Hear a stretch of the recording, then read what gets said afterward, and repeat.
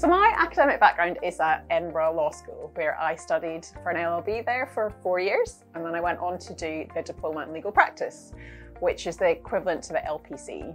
I then qualified as a solicitor with a big firm in Scotland for 2 years and went back to the university to study for an LLM. When I finished that LLM, I asked one of my professors what university is good for socio-legal human rights, and that professor said Warwick, and here I am. So I came down to do my PhD after that, and I've stayed ever since.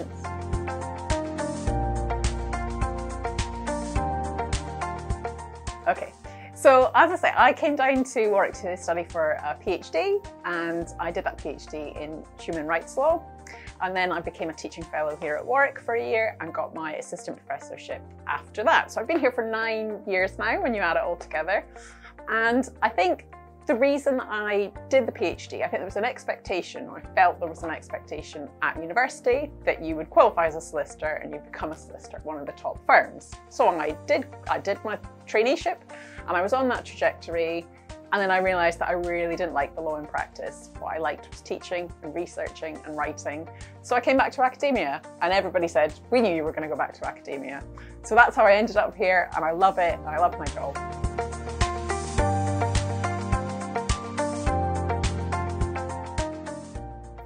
So my PhD was on human rights education, looking at the barriers to this happening in schools. Why are teachers not doing it? What are the reasons for that? So it was an empirical study, which meant I went out and I spoke to teachers about the problems, and I wrote that up as my PhD. So that was kind of my principal research area, was around human rights in education. But I've kind of morphed into doing general children's rights work. I'm a bit of a magpie when it comes to research. I will research areas of children's rights that really interest me. So I've looked at safeguarding and its interaction with human rights. I've looked at privacy, particularly the privacy of the children of celebrities. There's an article that I've got just coming out soon. I think I just consider children's rights to be such an important topic. I think we want that next generation to grow up in a world that's just and equitable and safe and secure, and I think it's just a really important area of research.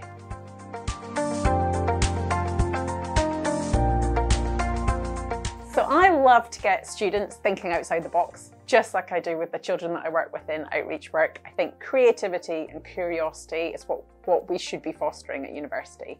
So I do involve some sort of taskmaster elements in my undergraduate teaching. Sometimes I get students to think about wording and how, the importance of language in law by using taskmaster-based challenges. I've also drawn on other game shows in my teaching. So I recreated Pointless at one point in my Human Rights in Practice module, which was really good fun. And I just think it's about getting the students actually engaging with the real world as well. So in Human Rights in Practice, the students go out, they have to work with stakeholders external to the university, and they have to build those relationships and carry out projects. And I think that's the way that people learn best, is just getting involved. So I think my teaching ethos is participatory and building on that element of students' curiosity and creativity.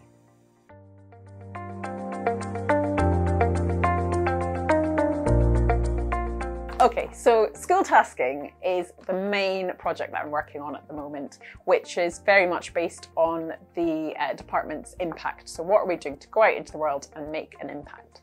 So school tasking is an outreach project that we do with Widening participation schools local to the university, where the children learn a bit about law and they carry out a competition based on that learning, that's based on the format of the TV show Taskmaster.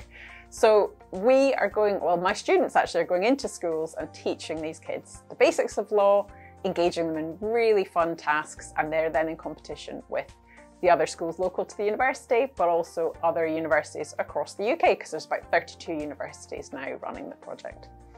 So this is, as I say, it's all about impact. It's all about what can we do as a school to go out into the community and to engage with stakeholders external to the university and to really make a difference. I'm also researching school tasking at the same time, so it's not just about what we're doing, but it's also about research that's happening alongside, where we're looking at how the children's legal knowledge is changing from the start to the end of the project. And we're also looking at what impact it might be having on their desire to go to university and whether we're sort of encouraging them to think about university when maybe they hadn't before.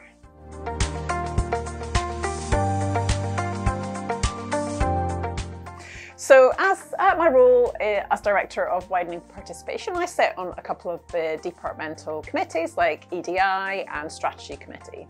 But together with Rosie, who's our new WP officer, we really want to get WP students involved in some of the committees like SSLC and have a particular voice for WP students.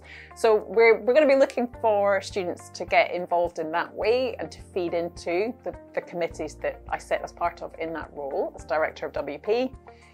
And of course, with school tasking, students can get involved as well. 25 students are currently running the school tasking sessions, which is amazing. We will be recruiting new students just after the summer break as well. So if students want to get involved in school tasking and want to go out into schools making a difference, then they can watch out for that opportunity as well.